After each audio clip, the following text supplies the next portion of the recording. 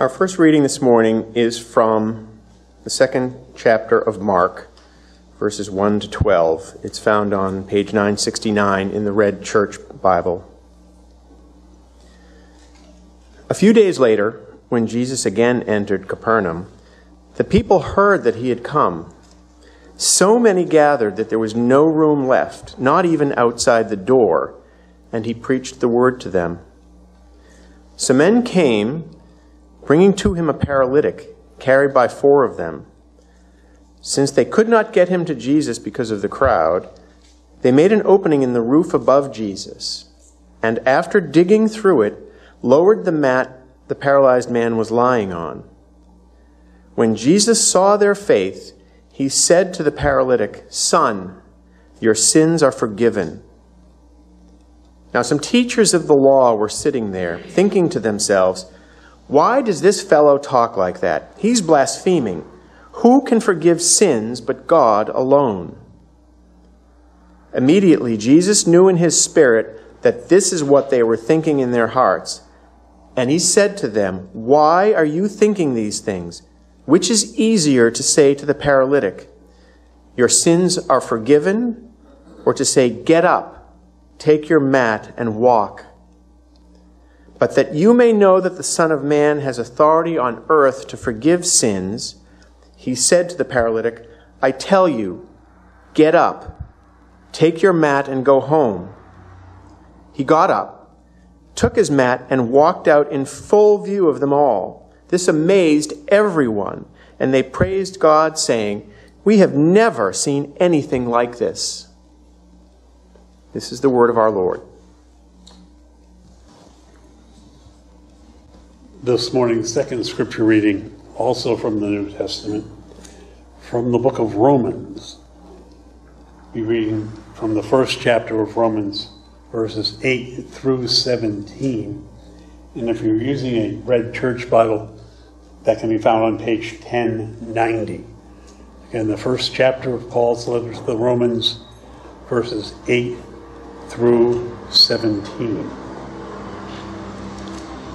Paul writes, "First, I thank my God through Jesus Christ for all of you, because your faith is being reported all over the world. God, whom I serve in my spirit in preaching the gospel of his Son, is my witness how constantly I remember you in my prayers at all times, and I pray that now at last, by God's will, the way may be opened for me to come to you. I long to see you, so that I may impart to you some spiritual gift to make you strong. That is, that you and I may be mutually encouraged by each other's faith. I do not want you to be unaware, brothers and sisters, that I planned many times to come to you, but have been prevented from doing so until now, in order that I might have a harvest among you, just as I have had among the other Gentiles. I am obligated both to Greeks and non-Greeks, both to the wise and the foolish. That is why I am so eager to preach the gospel also to you who are in Rome. For I am not ashamed of the gospel, because it is the power of God that brings salvation to everyone who believes, first to the Jew, then to the Gentile. For in the gospel, the righteousness of God is revealed, a righteousness that is by faith from first to last, just as it is written, "The righteous will live by faith." May the Lord add his blessing.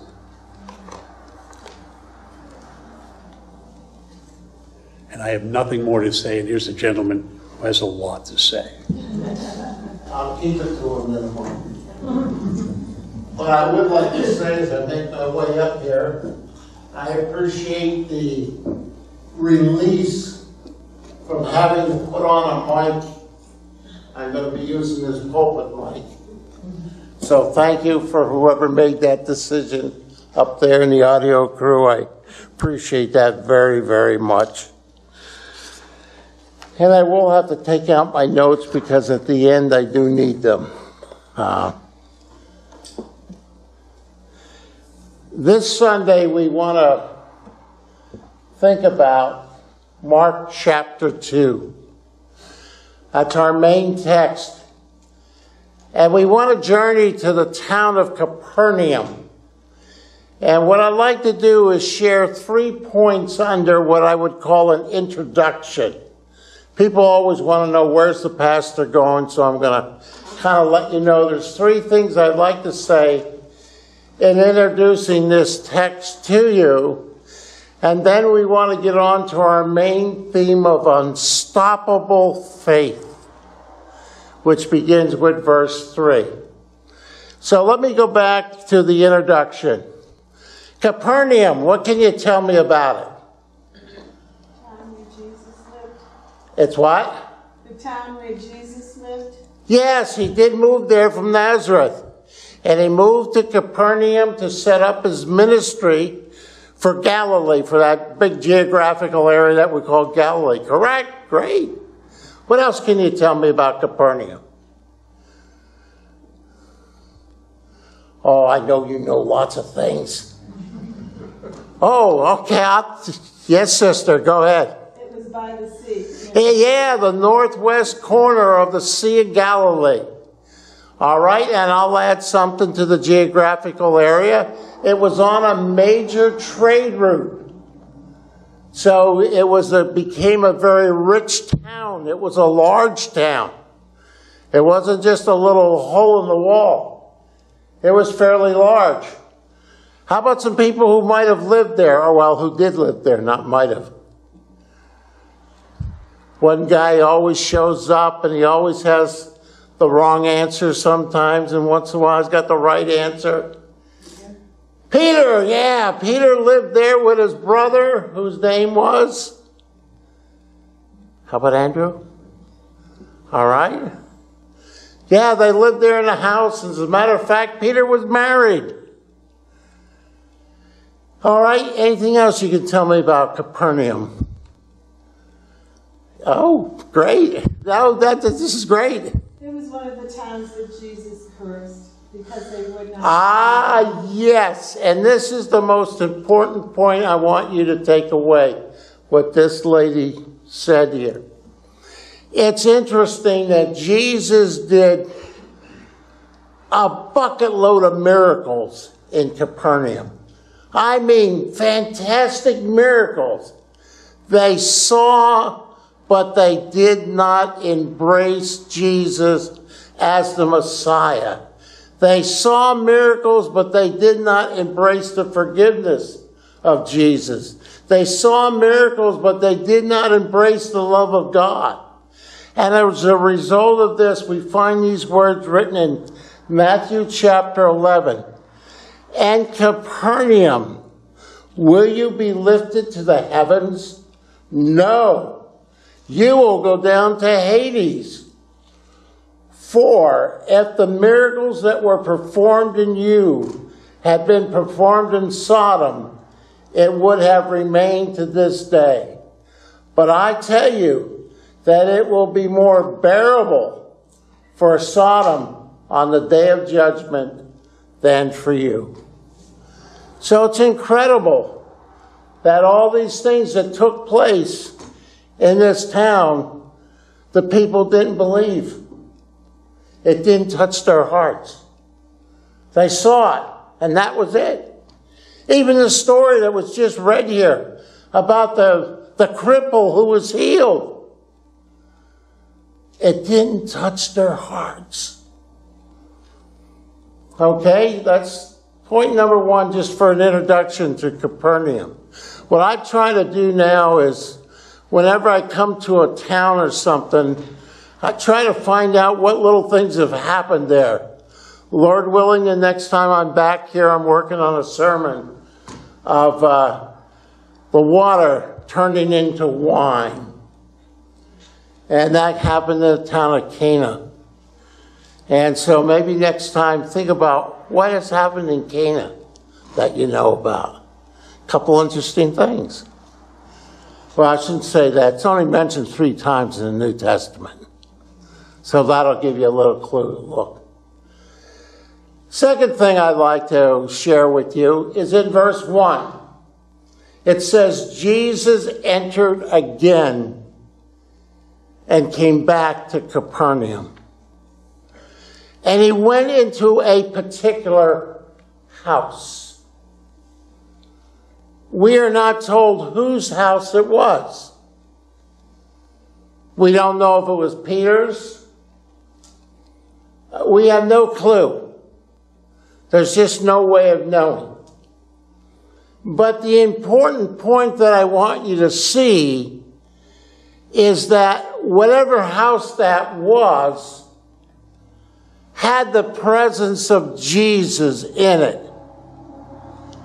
And whenever you have the presence of Jesus, there is the possibility that you can be fed spiritually and that you can drink from the living waters.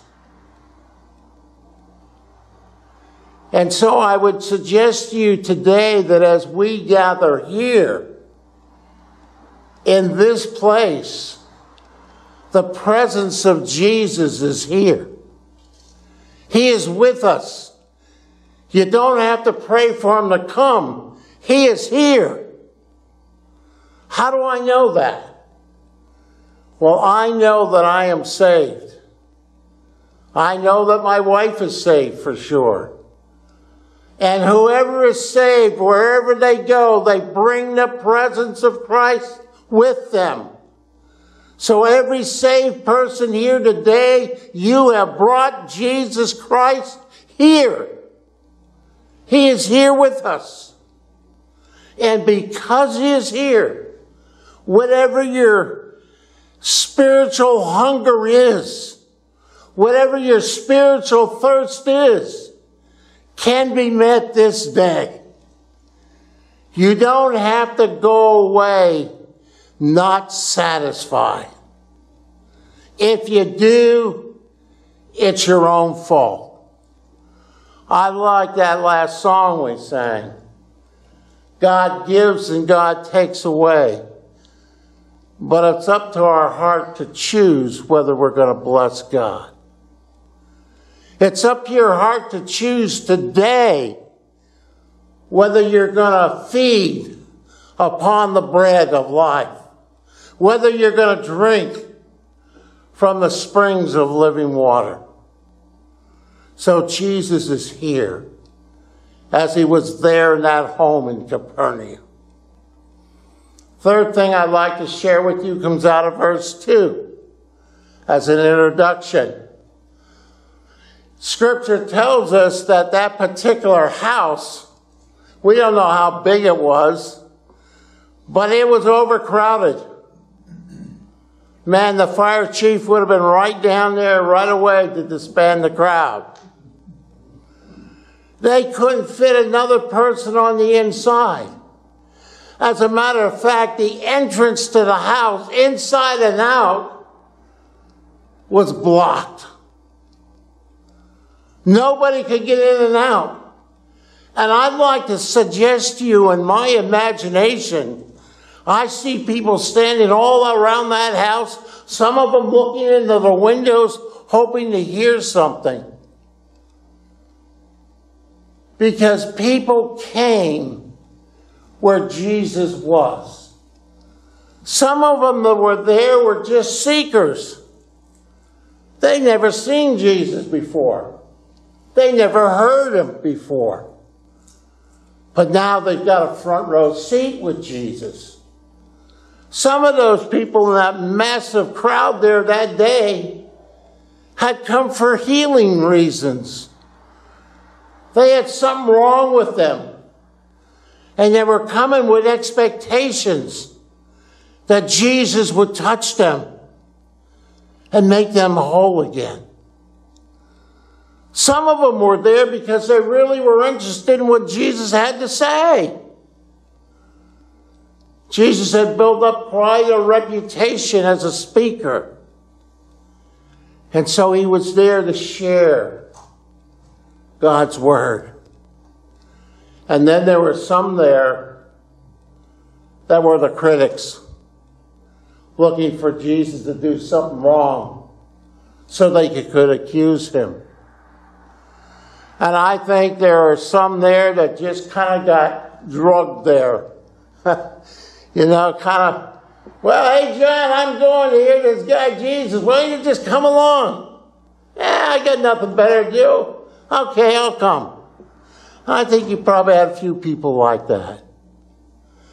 But as I read that part of God's word, thinking about that for a moment, about the crowds and about it being so congested, gridlocked, you couldn't move one way or another, I asked myself 3 questions. Has my lifestyle become a barricade keeping people from Jesus? Second question I asked myself, has my actions caused me to become a stumbling block for other people?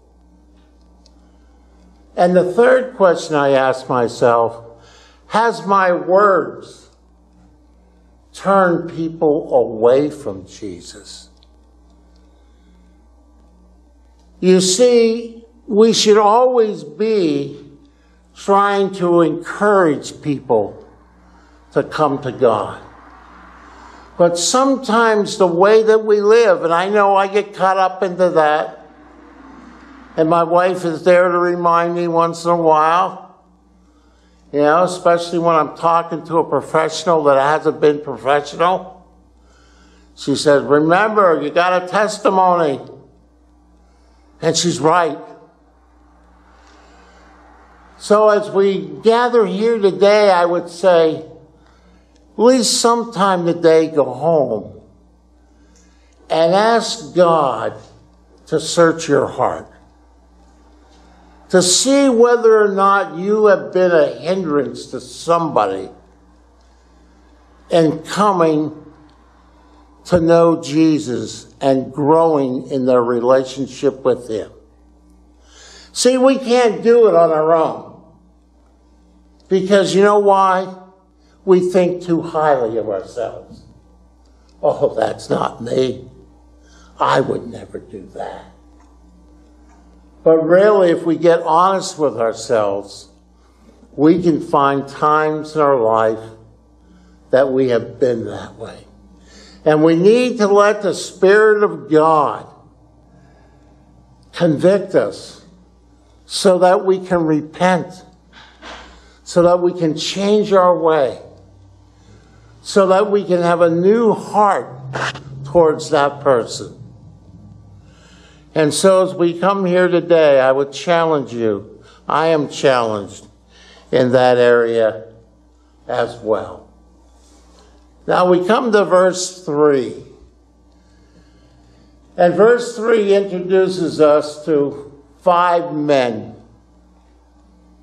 5 nameless men who have what I call unstoppable faith. 5 nameless men. And I'd like you to kind of get yourself in the story here. This is a great story to kind of put yourself in it. And these 5 men believed that Jesus could heal the crippled friend. They were absolutely certain of it. And so they start off on a journey. Now, it's important to remember, we don't know where they lived. Did they live in Capernaum? We don't know. Did they live in another town? I have no idea. But they started on a journey of bringing this man to the presence of Jesus. Now think about it for a moment, if you will, with me. He's lying on a mat. Let's just pretend you've all seen those colorful yoga mats. Haven't you? You all know one? No? Yeah, all right. Well, use your imagination. Lay it out on the floor and then put me on it. And then get 4 guys to each pick up a corner to carry me. That is no easy task. It's not easy. And I will tell you this, that if I get on a yoga mat and you got 4 guys, I don't care how young they are, they can be in their teens, and you carry me from this church up to the parsonage, they're going to be tired. Because you got to walk in step. You just can't be out of step. You got to make sure I'm not going to slide off that mat. You got to hold me level. Now think about the fact if they had to go out to the highway, Route 44. Man, by the time they'd be out there, their arms would be hurting, their hands would be cramping up. And that's just a flat area. Now think if they had some roads like this to go up and down, carrying a man on a mat. So put yourself in the story. Here's these guys carrying this man, we don't know for how long, but they come into Capernaum. And things have been going great because they got there. They got there. And all of a sudden, they see this huge crowd outside of the house. And they can't even get to the doorway. The doorway is blocked. There's a gridlock of people that will not move. And it creates an obstacle.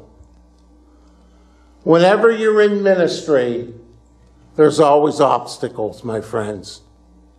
And so they had an obstacle. And as they stood there, their eyes looked out over the crowd of people. But their unstoppable faith pushed them forward. In spite of what they saw, their faith said, keep going. As they looked out over that crowd of people, in their minds was this one word, impossible, impossible, impossible. And as their mind was shouting that to them, their faith was pushing them forward, saying, take another step. Their unstoppable faith. As they looked out over that crowd and they heard that word impossible and they saw the people, they said, man, I'm feeling frustrated right now. And besides that, I'm tired. But their unstoppable faith continued to push them forward and said, take another step. And then their heart was saying, oh man, let's give up today. We can come back another day. But their unstoppable faith said, no, we're going to move forward. And guess what? They moved forward. They didn't have a game plan, friends. They had no idea what they were going to do. They moved forward because that was the thing to do. And I like that about the story. I just wish God would have given us a little bit more here in the Mark chapter 2. Because I'd like to know whose idea it was to put an open door on the roof. Where'd that idea come from? Picture them, they're carrying this guy. And they're wondering what they're going to do, and all of a sudden somebody says, hey, let's cut a door in the roof. Where'd that come from? Only one place I believe that came from. God above. That came from God. Because God saw that these men had unstoppable faith. And they wanted to get their brother to Jesus. I wish God would have told us a little bit more. Because remember, these men didn't come packing shovels and things to cut through a roof. They didn't bring rope with them. They weren't planning on letting a guy down from a roof. They were planning on walking through a door. Where'd they get the tools? Where'd they get the rope from? I believe there was a little timeout here where they set the guy down and said, all right, Levi, we got to leave you for a few minutes. We got to gather up some resources to do this job. And they went in the community there in Capernaum to gather what they needed. Now you can add your imagination to the story. That's mine. They get up on the roof. And I can hear one of them saying, boy, how risky is this going to be? We're going to cut a hole 6 foot long, 3 foot wide. Is the roof going to hold us?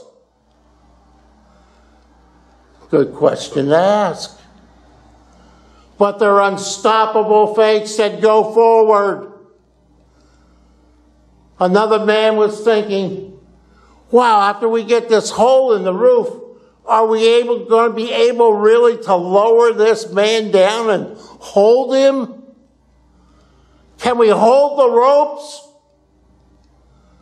But their unstoppable faith said, move forward. As they begin to dig and make noise up there, they surely had a thought about the intrusion. Jesus is downstairs teaching. The Son of God teaching. And they're cutting a big hole in the roof. Surely they had to think, man, what's the owner of this house going to say? They were being antisocial. But their faith, their unstoppable faith, pushed them forward. And think about it if you were in the house. Jesus is teaching. And all of a sudden you heard some noise up there in the roof. You knew it wasn't Santa Claus, it's not Christmas time. But there was noise and activity. And pretty soon, there's dust. There's particles. There's pieces of that ceiling falling down on you. What do you think the crowd was saying on the inside? Hey, Jesus, look what's happening up there. What's going on? All sorts of conversation was probably going on as these men continued to push forward and make a hole big enough to lower a man down. And then let me ask you one of the supreme questions. What did Jesus see? As Jesus looked up, he didn't see a hole in the ceiling. As Jesus looked up, he didn't see that man being lowered down on his mat.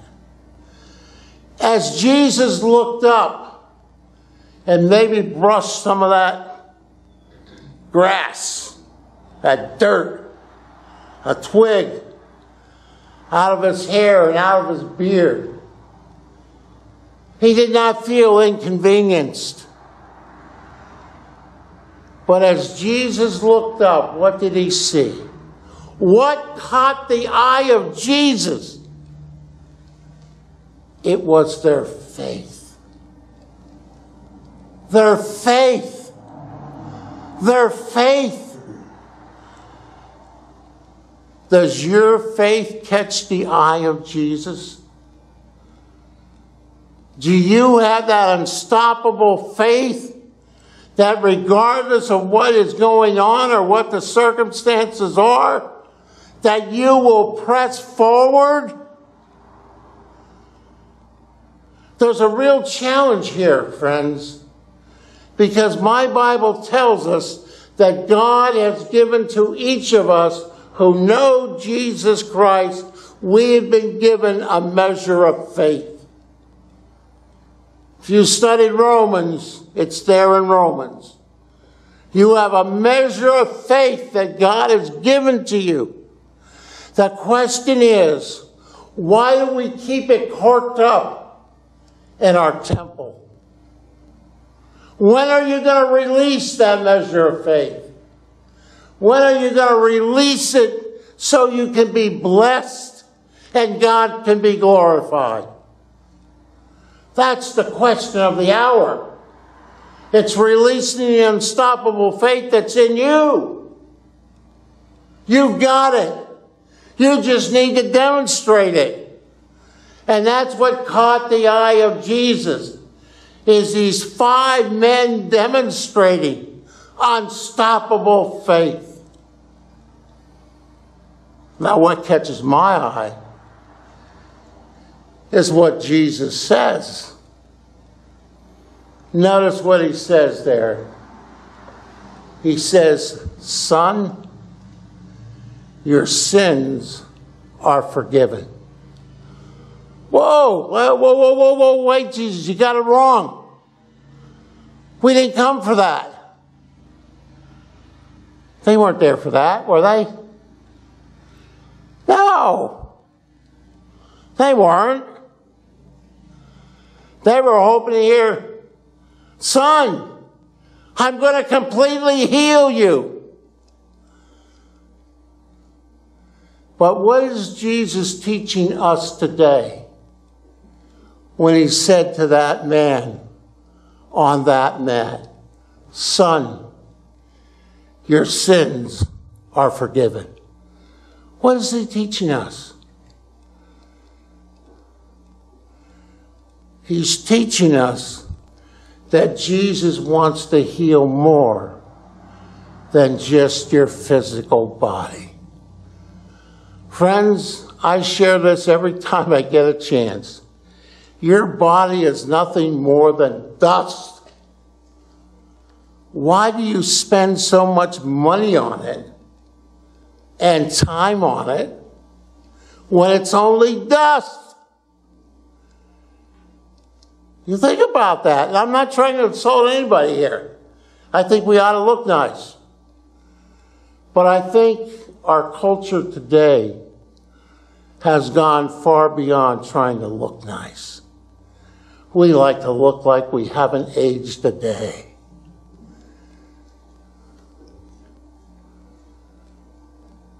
What Jesus is teaching us is that the most important part of who you are right now is not your physical body, but your soul.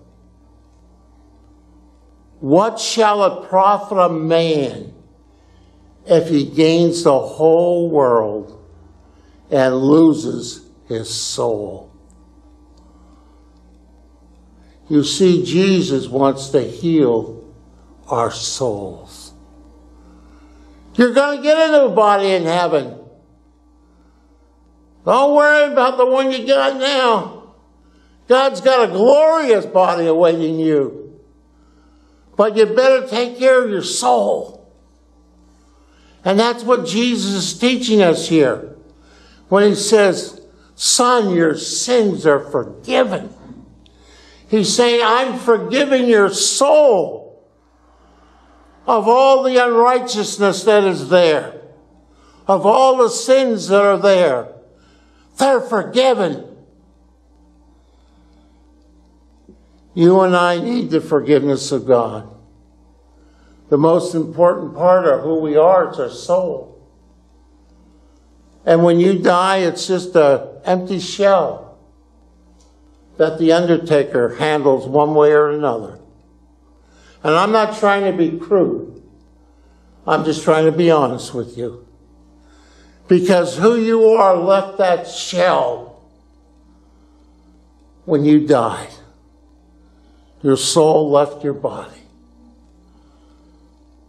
And God says that body's just going to go back to ashes. So for us today, the question is, what have I done with my soul? My soul is going to determine whether I go to heaven or hell. If it's been cleansed and forgiven, I'm heaven bound. If it's not, I'm hell bound. Now it's interesting, I got to wrap things up here, that as Jesus was teaching that, the religious leaders that were there that day understood what Jesus was saying. Jesus was saying, I am God, and I have the power to forgive. And in their hearts and in their minds, they raised some questions. And so Jesus said, hey, I know what you're thinking, but let me ask you a question. Which is it easier to say? You're healed? Pick up your mat and go home? Or to say your sins are forgiven? Well, they knew the answer. The easiest thing to say was, your sins are forgiven, because there's no way you can check up on that. But Jesus said, listen, so that you might know that I am the Son of God and I have the power of God to forgive sins, I'm going to tell this man to do something that you can check up on. And so he tells the man to get off the mat, fold it up, and go home.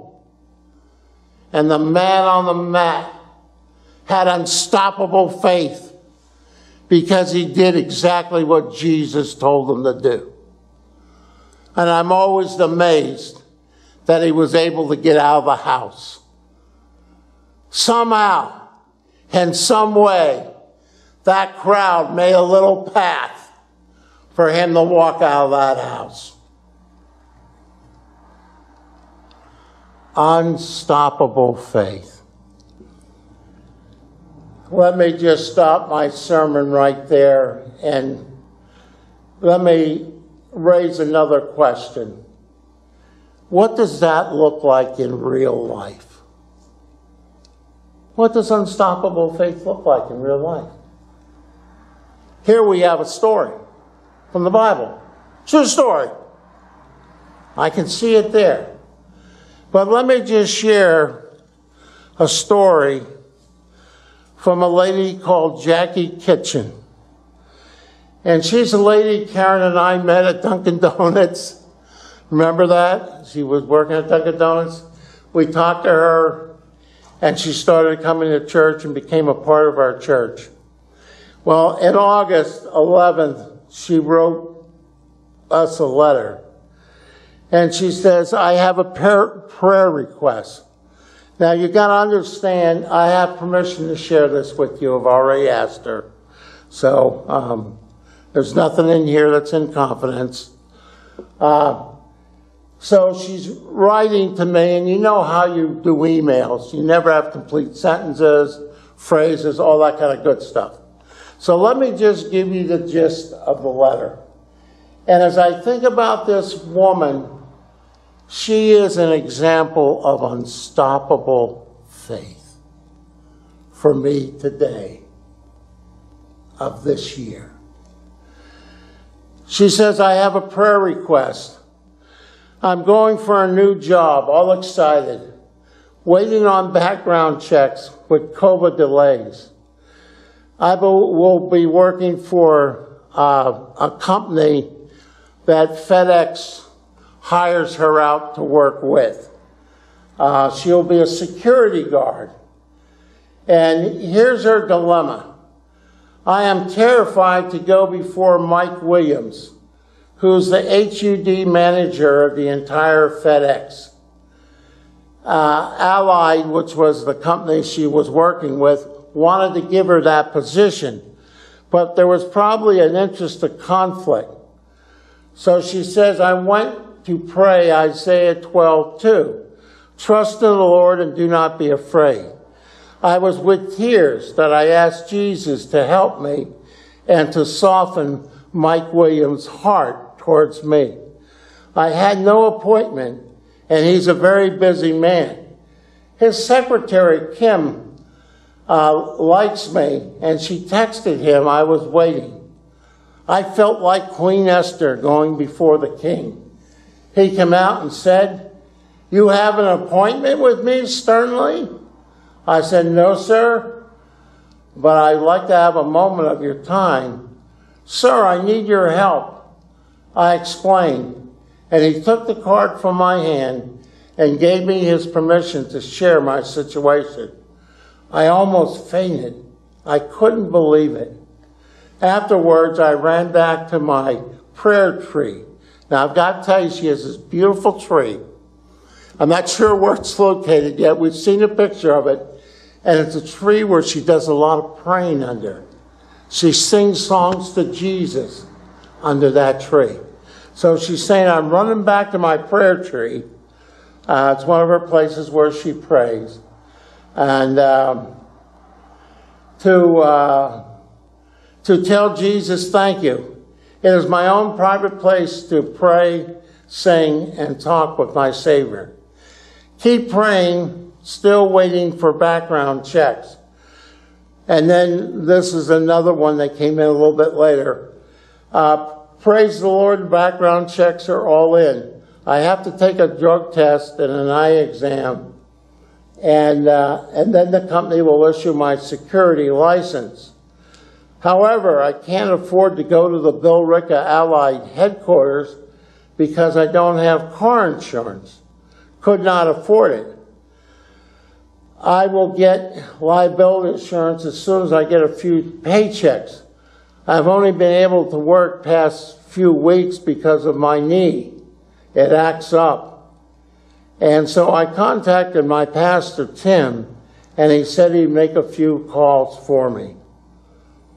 All the really big news is that FedEx expedited my background check for this new job because of Mike Williams. Boy, when God softens a heart, he does a great job. I know God has covered me. I have no more anxiety. I am not to be afraid. I have learned these two things. God doesn't like his children frightened, and I'm not here to be a slave to anything. I just love that. Lady going, that big guy, going with unstoppable faith, believing that God would do something, that God could soften his heart. For me, that's an example of unstoppable faith in the century in which we live.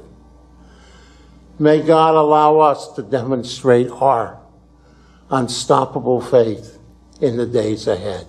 Let's pray. Oh God, we thank you for the measure of faith that you've given to us. God, help us to take it and use it. You want us to be people that walk by faith and not by sight. You want us to be people who live by faith. So I pray that in these days ahead, Lord, that you would give us the courage to take that faith, that unstoppable faith, and allow it to propel us forward, to take the steps, even when we're not sure we're even going the right way because we have no plan, we have no strategy. But God, you are in control. So God, use that faith in our lives for your glory, and we'll thank you. In Jesus' name we pray. Amen.